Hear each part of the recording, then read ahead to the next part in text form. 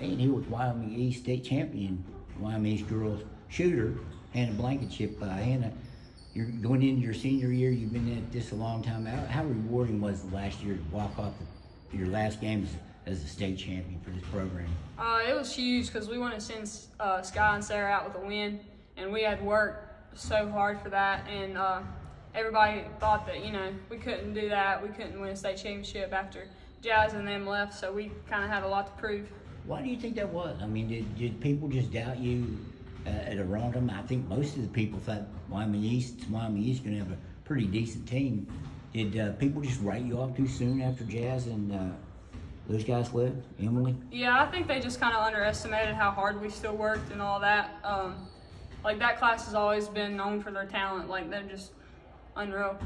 But we work hard, and hard work beats talent. So we're hard workers. That's what we do around here. What about this year is going to be probably not when you walked off the Civic Center floor, you thought you might have been. I think everybody thought this would be a different team out here practicing today. It's not that way. Abby got hurt.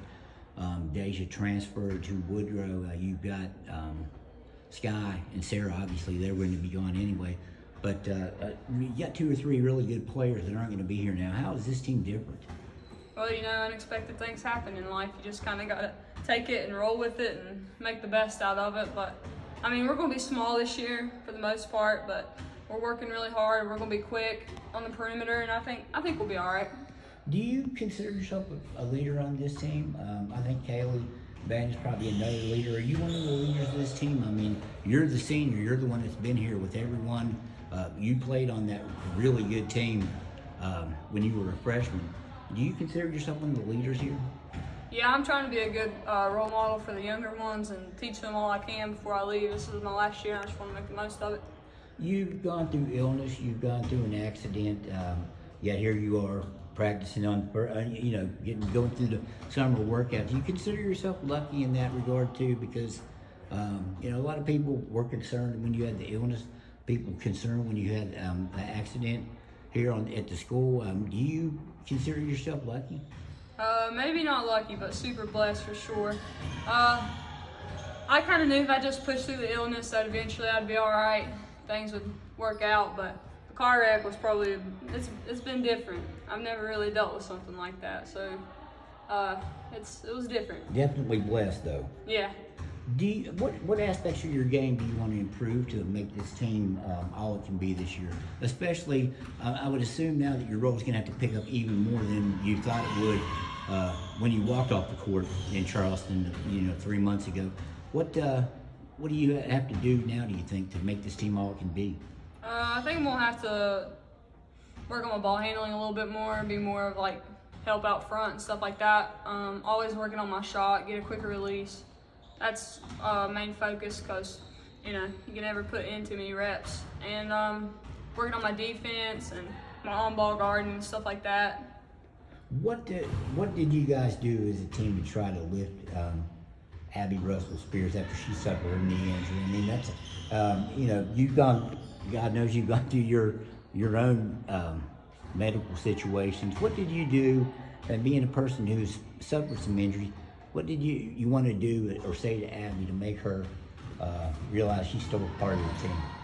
I just told her, just come here every day. I mean, we're not going to count her out of anything. We all, we'll take her with her wherever we go. We'll figure out a way to get her there. I just told her, injuries don't pick people. It's just part of the game. And as long as she sticks in there, she's going to be all right. Do you still consider yourself a shooter? I mean, someone who could knock down the threes.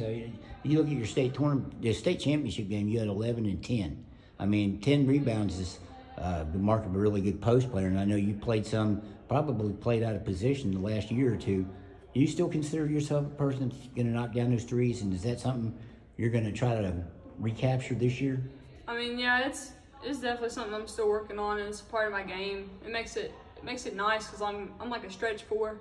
I can play down low and then I'll pull out and shoot the three when it's open. So, I mean, I'm just going to do whatever's needed to get the win at the end of the day, help my team. So, one of the few seniors on this team, how was you look back on your career? Obviously, a state championship would be number one, but what's it been like for you going through this program?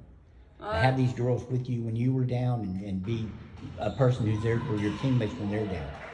It's just really showed me like how much sports can have an impact on your life. Like it's not just a team, it's a family.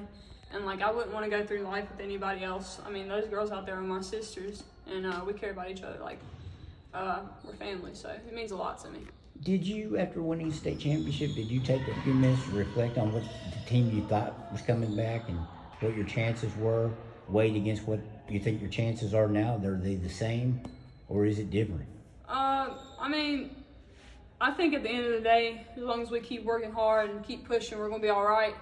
I mean, there's always a chance. I'm not counting us out of anything. A lot of people count us out because, you know, it's just how it is. But that's all right. I like having the pressure on my back and stuff like that, being an underdog. Have you, but having gone through that before where you were the underdog, maybe even as early as last year, same thing? Well, I mean, going into the state tournament, we was ranked number 2 against Parkersburg Catholic, and we kind of knew, like, I mean, they were a great team and stuff, but we knew that we could beat them, and, well, we kept working hard, and it happened. Every team you beat last year, you beat by double figures. Does that kind of show how deep this program is? Yeah, I think it shows how deep we can play off the bench and stuff, and just how hard we work, and, like, our team chemistry. I think it shows a lot, just how much work we put into it. Would you, do you feel pretty confident for at least the opportunity to repeat?